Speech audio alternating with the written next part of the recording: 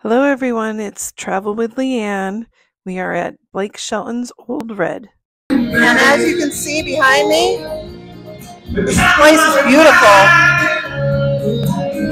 I will turn this around.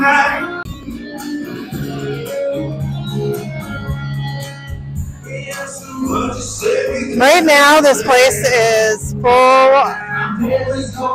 and they're going to have the big game. I'm